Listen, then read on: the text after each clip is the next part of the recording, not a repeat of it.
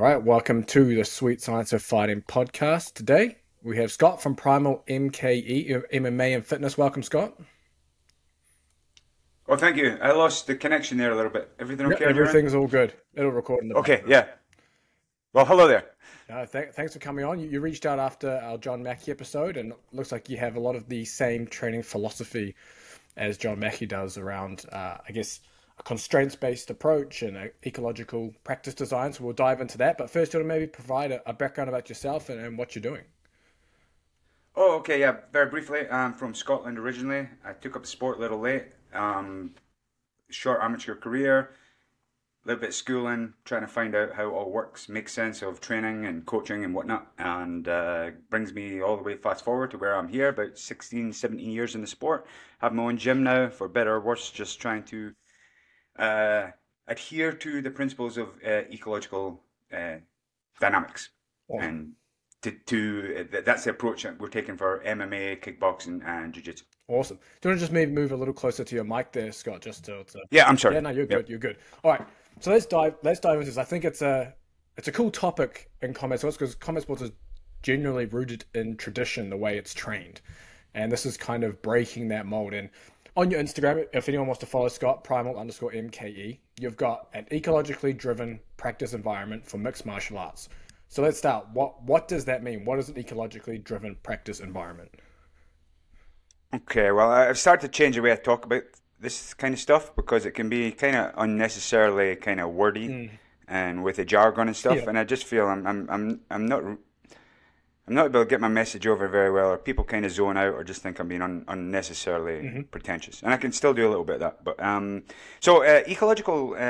So in a nutshell, what we're trying to do is keep the environment and the learners together and coupled together. So we see through ecological dynamics is a kind of marriage of ecological psychology and dynamic systems, which complex dynamic systems approach. Here's me saying I'm not using the buzzwords, right? But in its essence, if to strip it down, it's that we interact with the world as we perceive it directly. So you think of any task in your life, we move around the world and we act within the world directly, but we're never really removed from our context or environment. So really what ecological dynamics is saying, if I have to really boil it down, is that humans are very complex systems. Put two together in a fight, it's even more complex. And what we're really trying to do is just keep the training as much as possible within that kind of authentic, coupled, chaotic sphere, that space. So what ecological advocates will advocate for is not splitting it apart and kind of getting rid of the old ways of traditional isolated training and making it more holistic. Yeah, it sounds like from what you said there, it's almost like everything needs to be in context when you're training.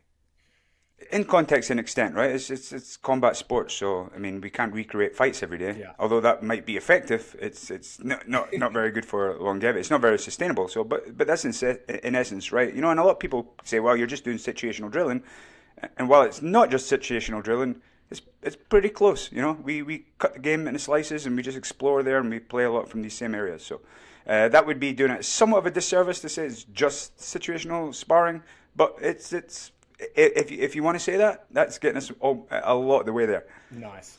So I guess the question from that becomes, so there's one, I guess, prominent jiu-jitsu player. I don't think he competes anymore, Kit Dale, and he was 100% against drilling. He was like, Yes. he never drills, nothing, only, I guess, rolls, situational sparring and things like that. Obviously, that's taking one end of the spectrum, one is the extreme, and then there's obviously other people on the other end that are just drilling all the time, and they're maybe just fighting. So within that, do drills, I guess, closed, non-contextual drills, some pad work or whatever, does that fit into your methodology of coaching and training and learning? And if so, or if not, where does it? So it doesn't really fit into what I'm doing. It's somewhat contradictory because again that's breaking down the sport and you're not keeping the the learner embedded and embodied Mm. in the environment. So I don't see a lot of value in it. However, I'm not so zealous that I'll say that there isn't some value in it. I do think there's like motivational, psychological, physiological benefits of like pad work and maybe drilling, especially from motivational side for people to feel like they're achieving something. But for the most part, when I have a group together, we don't put a great deal of value in all that stuff. Interesting. Okay. So if someone's a ranked beginner coming in for the first time, do they also jump straight into these, I guess, situational style drills? Yeah, right away. So again, this is often a common pushback. Well, you can't just let beginners go Mm. at it, and yeah, I agree with that. You can't just let them go at it, but you can let them go at it at a certain. I've I'm got the sorry, Amber excuse me. Alert. Yeah, I got the Amber Alert. Yep. You can let them go at it to a certain extent with a small sliver of the game, and that's essentially where I think the craft in delivering this approach from is just finding the right kind of challenge point, Mm. finding the right appropriate level of the game for the learner, and then we just build on top of that. So we're as a coach myself, we're just kind of designing the games, designing the environment. So it's very gamified. There's always a clear task or objective for both sides, and we play in that space. And as they progress, we make it a bit more complex, and then for newer people, we just bring it down a bit. I love that. Did I'm trying to speak about again, rather than get lost in all the words and the highfalutin esoteric stuff. Just really just talk about it on the brass bolts that coaches will understand right away. Yeah. Nah, I really, really like that. So do you want to maybe provide maybe an example, maybe from kickboxing, MMA, jiu-jitsu of how you would regress that right down? Maybe just some basic situational or gamification that you would use with someone that came in. I mean, it's might be specific to the situation or the level of the person, but just a general example. Okay, so let's first of all, what are we trying to achieve for striking here? Let's take a striking example. So, what am I trying to achieve for striking? For striking is to have my learners or my students or my teammate, whatever, in a position where they can receive and produce force effectively. So it'd be a good base and learn to. I'm going to use the word read. Hmm. Learn to pick up on the information that their partner opponent's given them, Hmm. and start building relationships with that. Whether it be range, whether it be defensive measures, whether it be attacking measures. We speak a lot. I have to use some of the words here, but they talk a lot in ecological psychology that we're surrounded by affordances, right? And affordances are just opportunities to act. So looking in striking perspective, when is your opponent reachable? When Hmm. are they punchable? When are they kickable? This kind of stuff. And that's not immediately apparent for someone Yeah. who's a novice. They don't pick up on that. They're not sensitive to that information yet. And I believe that's really what expertise is. Over time, we're getting more and more sensitive to these affordances and building relationships with them so we're able to exploit them. So that brings us all the way back. Does it make sense to me to show someone how to move out of context? Does it make sense to me to really even show them how to kick or punch out of context? Not really. Not really from the way I'm coming at it. There's a whole other discussion whether that can be used as a supplement offline, but if that answers your question a little bit, Hmm. I ask myself two things: what are we actually trying to achieve by learning the sport, and then how can we make that, you know, a challenging little game for the learners to come in and start picking up that implicitly. Gotcha. How would you apply that within a grappling context? With grappling's the same. So here's one thing: I think striking might be harder and more nuanced, but I think it's more simple to an extent, right? Hmm. You can punch and you can Yep. kick. You can evade, you can intercept, you can land, right? Grappling's so much more. We're upside down, we're side to side, and whatever. There's a lot to develop in from that space. So again, going back to what we said, like situational stuff, we'll just start off and we'll pick the most common areas of the game, and we'll start building and designing little games off there. A lot of the actual goal of what you're trying to do are already kind of it's inherent in the game. You tell someone to stay on top, or you tell someone to hold the back, and we layer games onto this. So we don't see jiu-jitsu as a collection of techniques. We see it more perhaps as a series of strategies and tactics, Hmm. and that's the space. That's the space that we'll kind of put our students in Yeah, I like that because from day one. a lot of times you get taught maybe a technique or a chain of techniques, but then you go to apply them, and then something else, your opponent does something different than when you were drilling it, and then suddenly your technique doesn't work anymore, and you have no idea of where you're going to move next, because all you did was drill that technique and then maybe the next progression after you got through a certain phase, but you never got through that phase in the first place. Aye, well, that's an important thing about gaining expertise or becoming developing expertise is that you need that valid feedback, right? Okay, so you need that feedback in the moment. What I mean by valid feedback, feedback for me just means you're getting some kind of feedback on whether something worked or not. Did you succeed? Did you fail? Did you Mm. almost succeed? Did you only just fail and whatnot? But I think that has to be real and authentic for the most part. Yeah. I don't think we get that from drilling. I don't think we get it from a coach barking where your elbow should have been or where your foot should be. I think that happens over time and time. And what happens when we're going live and there is a bit of resistance, there's a much higher, of course, there's a much higher prevalence of failure, Yeah. which we manage through how we design the games. But the feedback's always somewhat highly valid, and that's where I think the learning really occurs. How much, I guess, verbal or even just like actual coaching do you put into, say, some of these games for a beginner? Are you, say, as an example, you mentioned maybe a novice comes in, they don't know, uh, I guess, range. They don't know when there's an opening to be able to throw a punch and land. Are you still giving them, hey, giving them feedback maybe afterwards or during, like, these are the things to kind of look for, or are you just letting them figure it out themselves over the weeks? So again, there's a couple of ways to answer that question. First of all, what do I expect to see in a session? I can't really measure whether anyone's learnt anything in a session. Hmm. It's whether they start over when I'm watching them over time, are they starting to be in the right place a bit more often than not. Hmm. I don't always think that needs to be conscious or explicitly understood.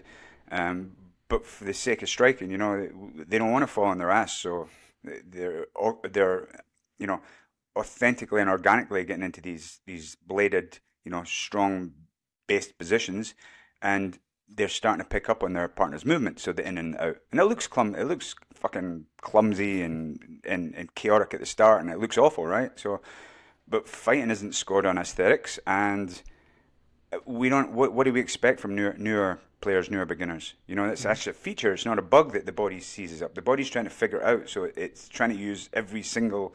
It's locking all these muscles and joints, and this is where we get this kind of clumsiness, this clunkiness. They call it like the degrees of freedom Hmm. problem. And over time, as they get more fluid, and you'll see this come from almost any skill or movement, it starts to become more fluent and fluid and look more, as I say, aesthetically pleasing. So I don't worry about that early on, if how they look or how they're managing it. I just if the task or the goal, whether it be in a striking, would be to tag them with a punch or a kick in the belly button or in the front leg, the stuff kind of unfolds and takes care of itself. Mm, okay.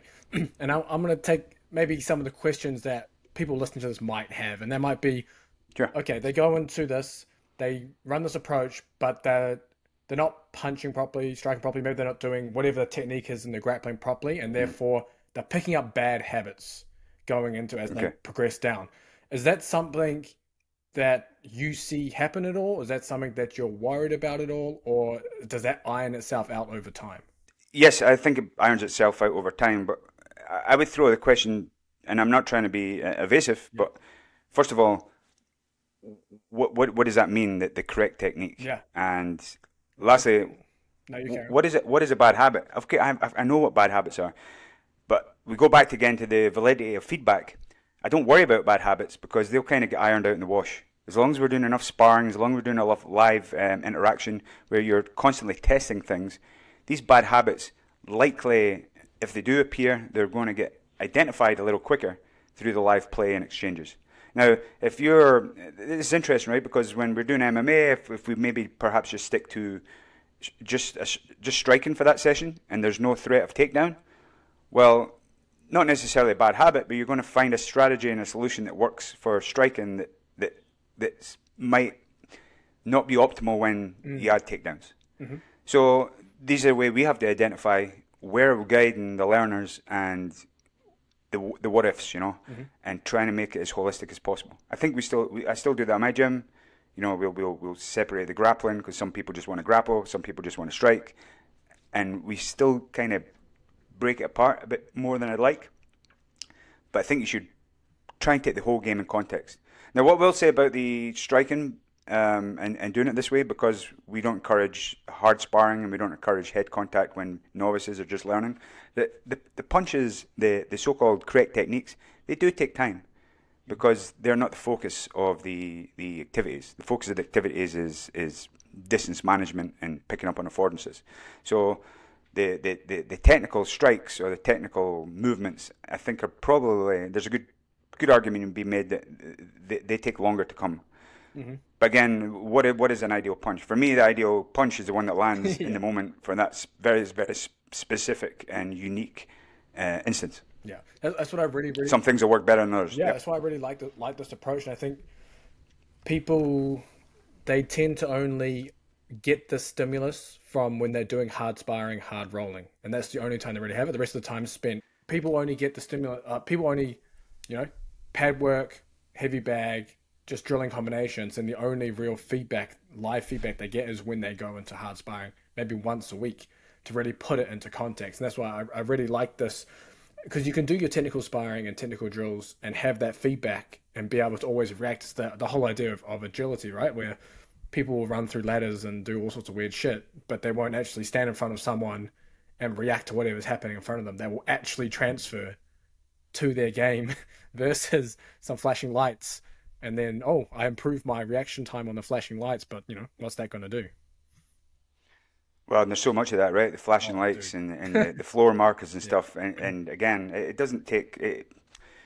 It's a little bit of laziness. I get it. This is what we're seeing. I was a copy and paste coach for years, so I get it. But, when we understand that agility is very much information driven and specific to the actual very, very context, and that starts to make less and less sense. So footwork and agility, again, will take care of itself over time if you design the practice appropriately and push people into different spaces. It's interesting as well. Like, a lot of people will say they don't want to start maybe at home. Say they're looking to get into a martial art. They're not going to start at home by themselves for what I mentioned around, say, for example, bad habits and things. But it seems like a lot of these games someone could do with a partner and start themselves and not have to worry so much about that. Even, say, without a coach, if they have the right designed, I guess, situational drills, they could start themselves at home. Oh, I absolutely think they can start themselves at home if they get, is a coach helpful as a guide into, design practice and find the appropriate level of challenge. I think that's where, for me, that's where the skill and what I'm trying to do as a coach comes in. It's not from micromanaging people's. We're speaking about could a couple of guys get some mats in the garage and open YouTube and go for it? I think absolutely they can. In fact, I think coaches can be more of a rate limiter as anything when they're constantly interfering and getting in the way and as I say, micromanaging their students' movements and what they expect from the students. My expectations for beginners are extremely low, but in the same time, I don't treat them like they're, I think in jiu-jitsu especially, when we're teaching these fundamental movements and fucking shrimping across the mat and everything, they're not stroke victims we're working with, they're able-bodied athletes. They can pick that stuff up rather quickly. So while I don't expect anything too much from them, I also know that as human bodies, we're incredibly capable of wonderful things and learning at a rapid pace. So yeah, no, let's try and make this as practical as possible. There might be someone training at their martial arts gym, maybe they're generally just doing a lot of drills, pad work, heavy bag, drilling arm bars and shrimping and whatnot, but they don't get as much time maybe being in front of someone, technical sparring, whatever it is. What are some situational games that they can do at home, maybe with a partner, to work on? So I know there's probably a lot depending on what you want to work on and things, but maybe just some general games that you like to go to normally for striking and grappling and things like that. Okay, so again, I'm not trying to evade the question. Here's the thing with I will give I'm going to give an example of games. I just want to qualify this too. So I think we're in an industry now, and that it's a very much my technique's better than your technique, or I can explain this technique better than you can explain your technique. The whole concept of kind of non-linearity and ecological approaches, we don't really know. If we do such and such, this will, such and such will be the result of this. There's an inherent chaos in, as I said, non-linearity, the whole thing. So what we're doing is we're trying to find we try and find features, or they call them, invariants. We're trying to find key features of that, either strategy or the tactic, and we'll start playing games to promote that. So from a grappling perspective, let's take a standing entanglement, right? So to be dominant in a standing clinching entanglement, generally speaking, you need to win the grip fighting for the inside space. You need to control the center mass, and you're constantly trying to off balance your partner. And if we can play games like that, just starting out, which might be, we do that a lot in our beginners class. We might, because we don't want to introduce takedowns too early, because they're not quite comfortable, they're not quite confident, they're not quite sure where to put their body in space. So we'll start scaling up from there.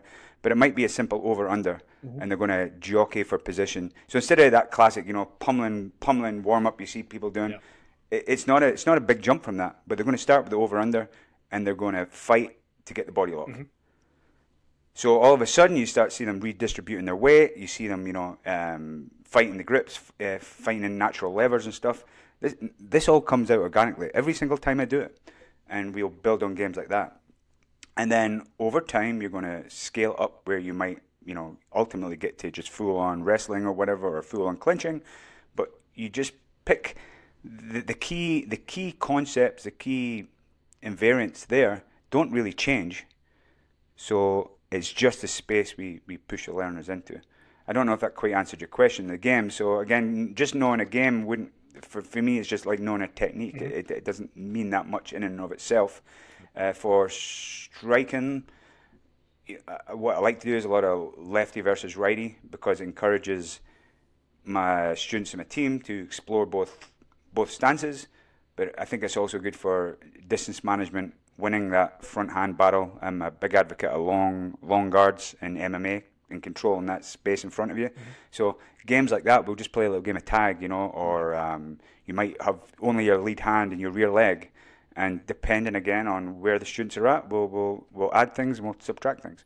Wow, awesome. It's really not that more difficult than that. And what happens in the time of the games, once you get a game that you think is producing good results, you vary that game, or if one you think's been a colossal disaster, you just fucking scrap that and go on to someone else.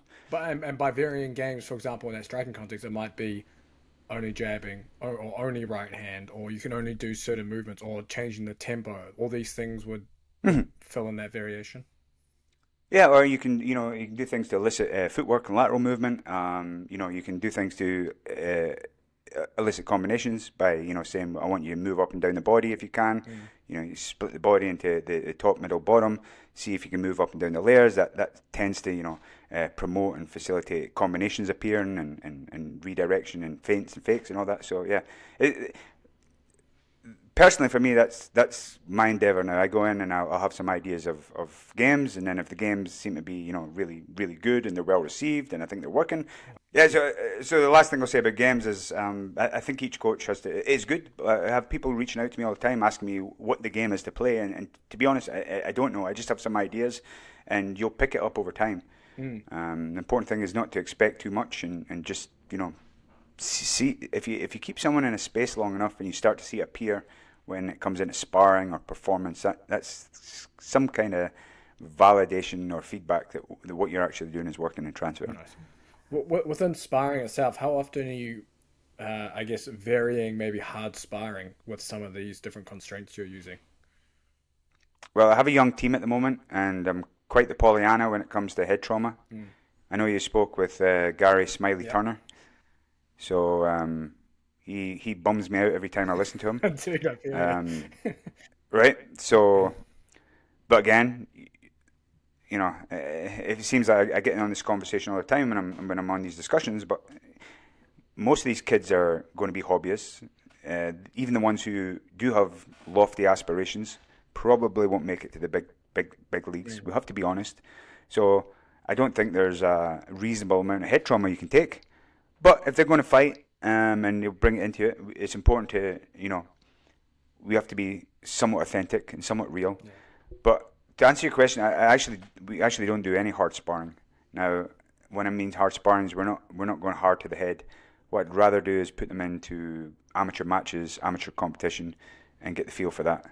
it's tough, going hard because you have to switch it on and switch it Hmm. off, and then teammates going against teammates and stuff, and then maybe they can't train. And if you're telling me a gym, which again, it's I'm not saying it's right or wrong. I'm not really making a judgment on that. But if you say you're sparring hard once a week, for me, that's probably a mild concussion at least once a Yeah, week. yeah, which is worrying because a lot of people. Now, what Gary would say, if Gary was to look at our practices, he'd probably say even the light stuff we do, because we do a lot of sparring, Mhm. right? So even the light head contact is going to have a cumulative effect, and I think he's probably right. I, I I don't know how to balance Yeah, that other than not do it at all. I know Gary. I think he does kickboxing now and stuff, and he doesn't do any head contact. Well, that's fair enough. But it flies kind of in the face of what we're trying to do is be real and authentic and representative. So it's a balance, and some guys I'll let off the leash a little more, and some I'll protect a little more. But um, for us at our gym, it's just been creating that culture of they all respect they respect the headshots, they respect each other as training partners, and I can put one of my heavyweight guys with one of my newer girls, and there's a lot of control mm, and trust there with each other. yeah, that's really good. I guess yeah, head contact is unavoidable at some point if you're going to fight, right? Like Right. it's just part of the game, unfortunately. But yeah, I like the idea, even with the sparring, it's light head contact. I guess around that 50% head contact is nice. So if someone is you mentioned obviously for someone who wants to fight, instead of doing hard sparring, they might do some kind of amateur bout. How are you preparing them leading into that then? Is it still doing a lot of light sparring and then they have to make that jump in intensity for that fight just to get a feel for it? Or is there some way that you're ramping up that intensity of those sparring sessions? I don't know. I have such a good answer for that. I mean, as I said, when we can get people we can trust and whatnot, I put my team through pancreation first. So that's non-head contact MMA. Hmm. So it's full forces as hard as they can hit. It's just not to the Oh, that's head. good. I think that can help. I still don't think it's perfect. It's a perfect solution. Now a lot of my team are just going in. We've only been open 3 years, so we've been developing them slow, and they're starting to come into the MMA. Um, I don't know if I have a great answer for that one. No, it's all good. Now, it's not to say that we don't have harder sparring coming up to a fight, but I haven't yet been able to justify putting my guys in a cage and going whole hog Hmm. just yet. Now, if we continue down this line and it appears that we're not able to get in the cage and there's a big mismatch between the way we're sparring and the way the fight is, I think that's maybe something I'll have to revisit. So at the moment, I'm saying, okay, I'm just going to play it cautiously, put them in and see how it goes. I know for myself, I only had a few, like 8 amateur fights in total between the three disciplines, and it took me 5 or 6 fights to really start settling down, and I see that. One thing I do want to, when anyone talks about fighting, or this is one of my big frustrations, James, is especially striking coaches, right? Most coaches mean well, but sometimes do you actually watch fighting? Do you actually watch fighting? Because even at the highest level, it's nothing that fancy. Hmm. I watch a lot of one at the moment. I Oh, love one the is kickboxing good. and the Thai and one. It's singles, it's single shots, like strikes, strikes, doubles and triples for the most part. And then when they sense that blood, then they'll let it go. But a lot of the stuff that I'm seeing on pads and the routines and the step overs and the lateral movement and that, I think there's a huge disconnect there. I just don't see that really in fighting. You can now occasionally you'll see it, but and then talking about the amateur levels, well, it's just like bum fight after bum More. fight, to be honest. Right, and it is. So whether so again, like if it's not showing up, if the stuff you're drilling is not showing up in the fights, and even at the highest level of fights, it's not really showing up because it's pretty simple. Then what's the answer? Are we not drilling enough, or is perhaps the answer that there's really not a great deal of transfer? Mm. Do you feel there's some value in learning maybe some of those fancier combinations or even fancier techniques just to have them in the toolbox? Or is it more just, hey, just the situation, you figure out how to land, etc., etc. You don't need to do all the other stuff. So this is disagreement between the ecological people, right? They're really kind of the hard-nosed ecological advocates would say, no, no, you never strip the context away. I tend to be a little bit more on the middle. there's a lot of these techniques, spinning wheel Mm. kicks, all this kind of stuff, axe kicks, that we just can't work on our partners. Yeah. The same thing with the way we spar, right? We're not really sitting down on our punches trying to knock each other out. So where will that power develop? Yeah. That then sneaks in the opportunity. Yeah, we can use bags and bads. So you asked about putting tools in your toolbox. I think the more tools you have in your toolbox, the better. But just be nice that you know how to use the tools and when to use them. Yeah, it's interesting that you mentioned about okay, for power development and stuff, okay, you might hit the pads and heavy bag. It's almost like the situational stuff that you're doing, the games, all those drills, those are there for technical development. You're learning the game, developing agility, reaction, all that kind of stuff. And then the actual pads and heavy bag is almost like conditioning, developing power, almost just to kind of transfer or give you that taste of being able to, as you mentioned, sit on those punches or actually throw things at full power. No, I agree, and I think it is a conditioning tool. I think what happens when we say, okay, well, you have the space to be able to practice your techniques and then start putting them into context. Well, again, that's the whole ecological approach kind of dismisses that. Yeah, so I'm not just because I'm sick of getting inflamed elbows and whatnot, and I don't want that. I don't hold pads really for my team, but they'll jump off to the side and do pad work and play around and use it as conditioning tools. So. Mm. I just keep telling you, it's a supplement, not a substitute. Yeah, and it's often used, as you mentioned, as almost like the main part of sessions, right? That would be like a typical session. Maybe, I guess, a common way. Do you maybe dive into how your session is structured versus maybe a traditional session in that aspect?